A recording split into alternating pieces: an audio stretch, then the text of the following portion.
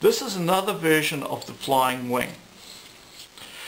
The great advantage of a simple flying wing is you can make it out of just about any sheet of rectangular paper.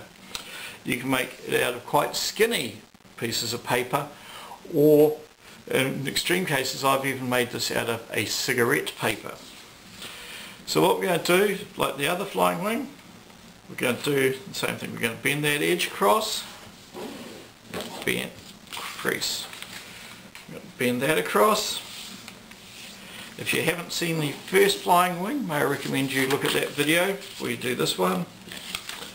I'm going to take that edge across, that edge across. Then we're going to do that roll up that we're talking about.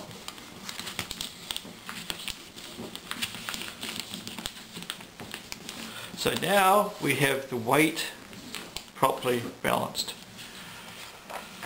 To make it easier to throw, what we can do, we can add a keel. We're going to put a fold onto that line there. As we did before, we fold the tip down, we fold that tip down. But to make it easier to fly, we're going to give it a keel. So we've got our V like that. I'm going to fold that down so there's about a centimetre there.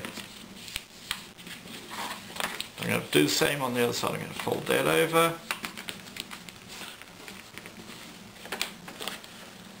So now we should have an aircraft that looks like this, and we can now hold it like an ordinary dart.